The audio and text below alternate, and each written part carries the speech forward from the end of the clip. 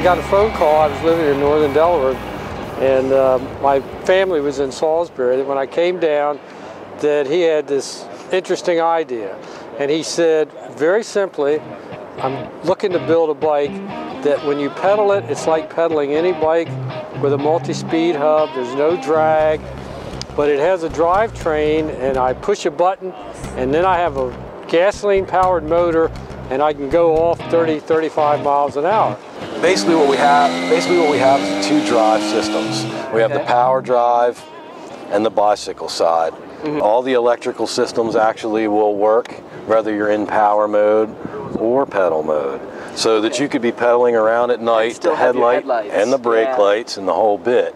The engine does charge the battery, so that it also comes with a charger so that you can charge it at home. It's 50 cc's. It's 50 cc, wow. Electric start.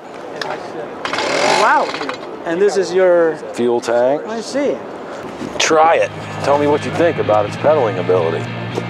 You're going to notice a weight difference, but ease of pedaling, I think you'll be surprised. Yes.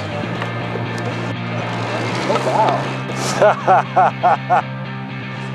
Twist grip on the right-hand sides for the gears. That's really impressive. The maneuver, you lose no maneuverability at all. I was really expecting it to be cumbersome. Yeah. And it's not. You wanted something that could both be a bike and be motorized, that would be small enough to fit into the motorized cycles category of transportation, and also fit as a bike, so that you could, lock it up on campus. You wouldn't have to park it in a parking lot. How heavy is it? Right now we're at about 110 pounds. Our target weight is 75. That's what the MIPS with the MIPS program now, and what they're working on is optimizing our transmission. We actually found the MIPS program through our state representative, Mr. Norman Conway.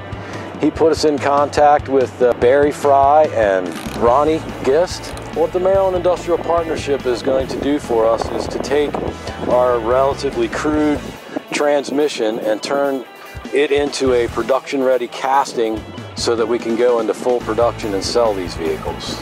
Yeah, so we want to basically focus on this box here and how the power is transferred through the system, reducing the vibrations inside of here, so the user doesn't feel as much vibrations when their feet are actually on the pedal here. Their job was absolutely unbelievable. They moved us forward in a 6-month period of time, faster than we had moved forward in 2 to 3 years.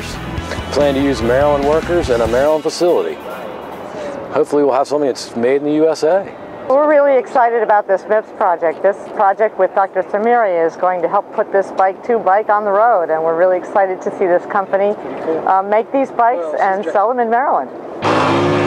Woo!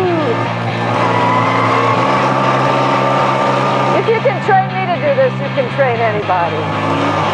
If you can ride a bike, you can ride a bike too. So why ride a bike when you can ride a bike too?